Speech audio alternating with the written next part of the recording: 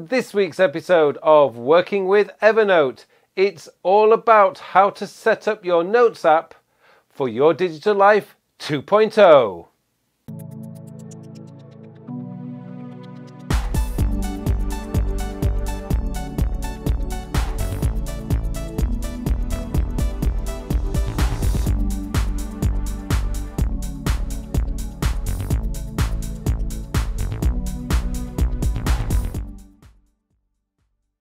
Hello and welcome to episode 81 of my Working with Evernote series. My name is Carl Pauline, and in this week's episode I have a very special episode for you because I'm going to show you how I have my Evernote set up, which is effectively exactly how I suggest or recommend that you set up your Notes app in the book that I published yesterday, Your Digital Life 2.0, and way that you can get it sorted out. Now, the thing about your Notes app is it needs to grow with you and it needs to work to the way that you think and the way that you operate. So the problem I always have when I write a book about a productivity system really is the Notes application, because I know all of you guys out there are different. I know all of you guys out there have probably a different way of thinking about planning and organizing and capturing notes.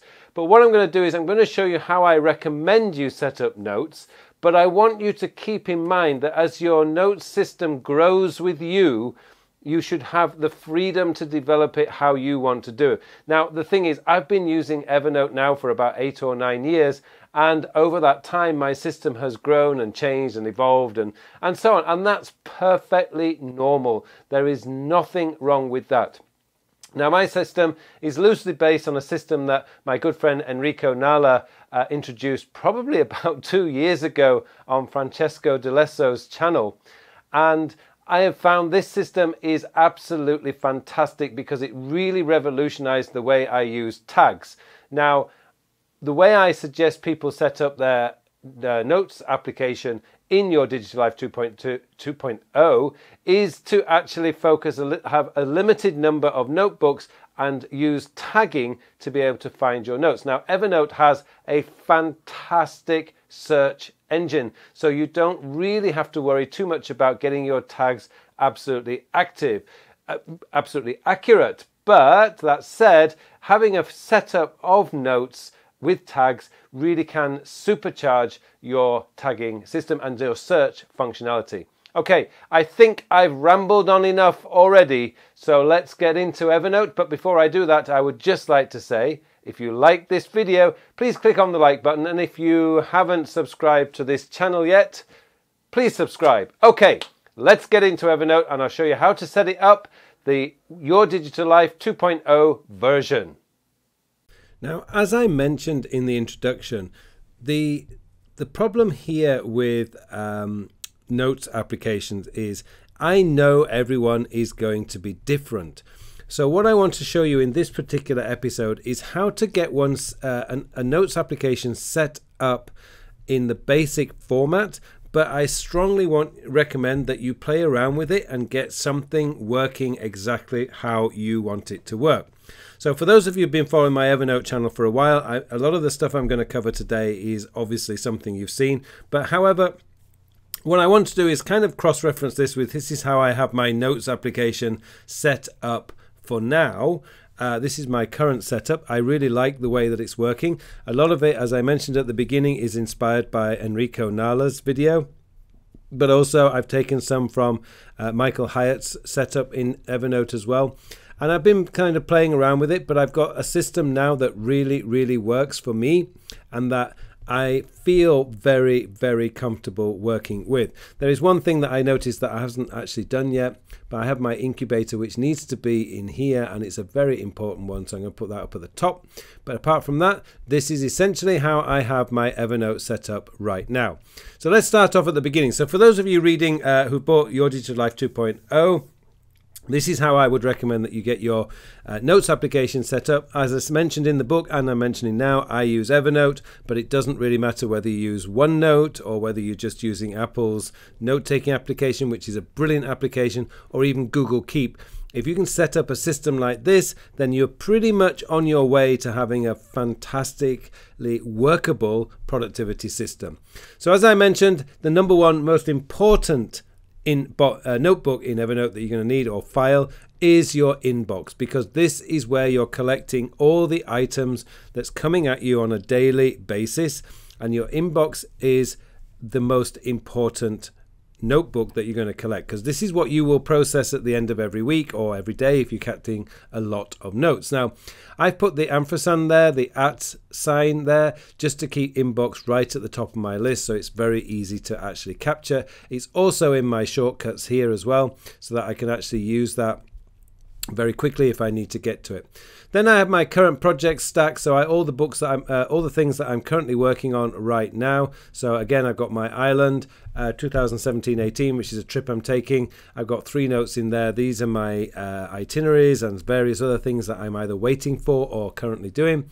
Range Rover, well, this is for the car that I want to buy next year, so that's in there, all the details regarding that. Next year's book is already started the planning process of that, and Your Digital Life 2.0 is almost finished, actually is finished, and so this will now go into my archive. But one of the things about Your Digital Life is it's a book that I intend to update regularly every 2 or 3 years, because technology is moving forward all the time. So it will very quickly be out of date. So every 2 or 3 years I update the book. So that will probably be on my list of things to do in 2019 or 2020. Then we got up here, we got my work reference folder. So I separate it out, work and personal. However, that's not really strictly important. You can just have one big reference notebook. It really doesn't matter. I just prefer to do it that way. I also have my online courses stack here, simply because what I want to be able to do is I will have ideas about updating these courses. And so as I have the ideas, I can just add them into the notes that are actually in there so that they can be improved and made better over time. Moving on to the next one is my journal. I keep all my journal entries in here. So I use a tagging system for the month, but essentially I just keep my journal here, which is just all the things that I've been collecting, thinking, whatever I want to do.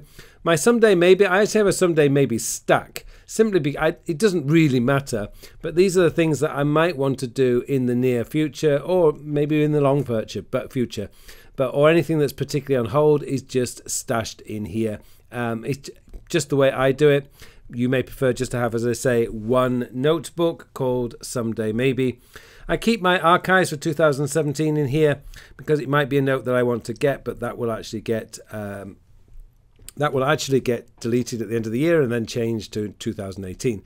This notebook here is one I actually created for a demo, so I can get rid of that one, and I have the trash at the bottom, which you can't get rid of. So essentially I have 7 notebooks, if you like, including the stacks, probably a lot more. 21 it says I've got if you include the stacks, but this is just the way I like having it set up. It works brilliantly for me.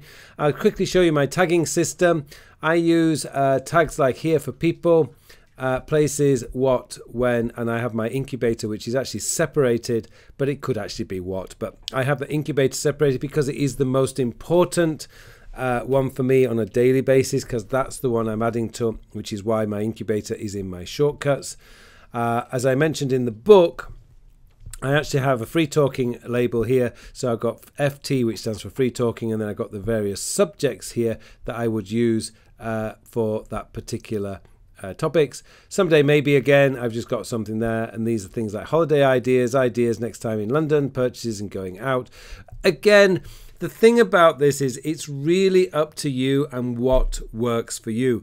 This is not necessarily the best way or the correct way. It's not necessarily the worst way, but this is a system that works for me. And as I stress in the book, and I'm going to stress right now, you need to find a way that works for you, and this is why it's so important to be reviewing your systems every 2 or 3 months.